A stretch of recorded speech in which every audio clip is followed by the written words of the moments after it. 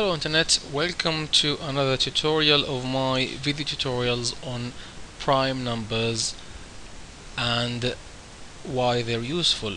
This time we're going to speak about the coprimeness of numbers and how to tell whether two numbers are coprime.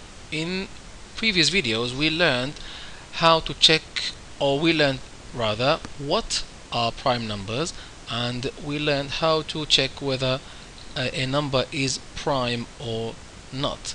Now in this video, or this relationship called coprimeness is between two numbers, so we can't say a given number is, for example, coprime. No, we need to say that two numbers are coprime to each other or not, or maybe one number is coprime with or to another number, as we're going to see. So remember, primeness is for one number, coprimeness is for two numbers, as the prefix co indicates.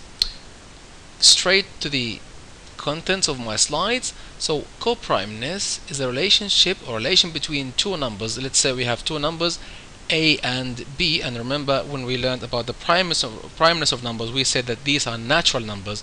Natural numbers are the ones that we use for counting, so 0, 1, 2, 3, and so on and so forth. Not negative, not with fractions, and not imaginary.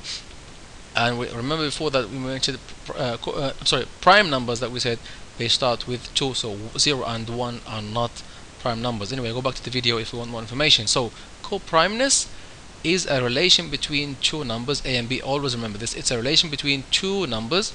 This relation may or may not exist, may or may not hold. So two numbers can or cannot be coprime to each other. So they may, A and B, in any given two natural numbers, they may or may not be coprime to each other. Now how can we tell whether two numbers are coprime to each other? Well, two numbers are coprimes to each other if they share no common factors other than 1. I am assuming here you're familiar with division, of course you are, and you're familiar with common factors, with factorizing numbers.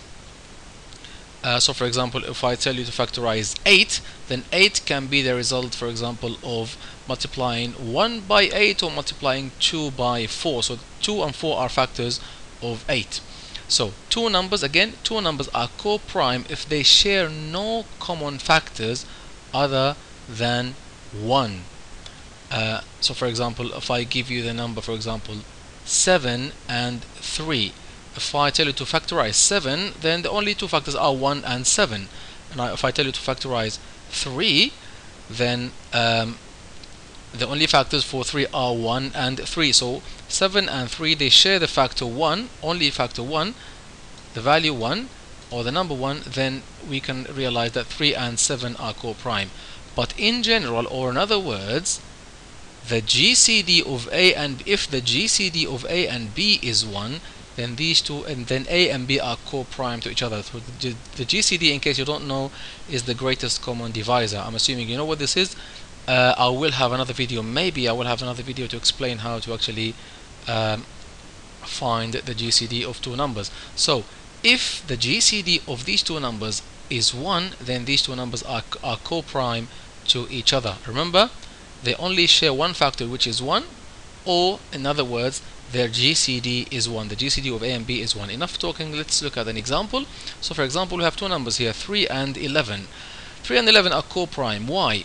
The reason is because if D is a factor of 3 and D is also a factor of 11, then D has to be 1. Yes, so the only factor that 3 and 11 share is actually 1. So D is the common factor of 3 and 11, and in this case D is actually 1. So in other words, the GCD of 3 and 11 is actually 1. If you remember from here, the GCD of the two numbers needs to be 1. Now A and B, by the way, they don't necessarily have to be both prime numbers. Yes, they can be coprime, but both of them don't necessarily have to be prime. They can be coprime to each other.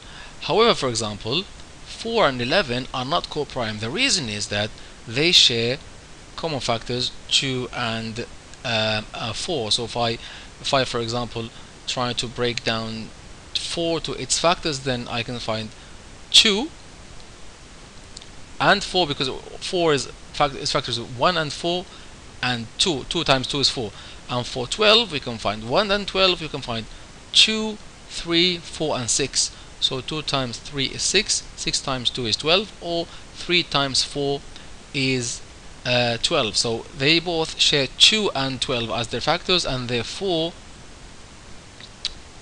and by the way, yeah, the greatest common divisor is 4 anyway, it's not 1. So 4 and 12 are not coprime, whereas 3 and 11 are coprime because their GCD is 1. I hope this makes sense. Thanks very much for watching, and I'll see you next time.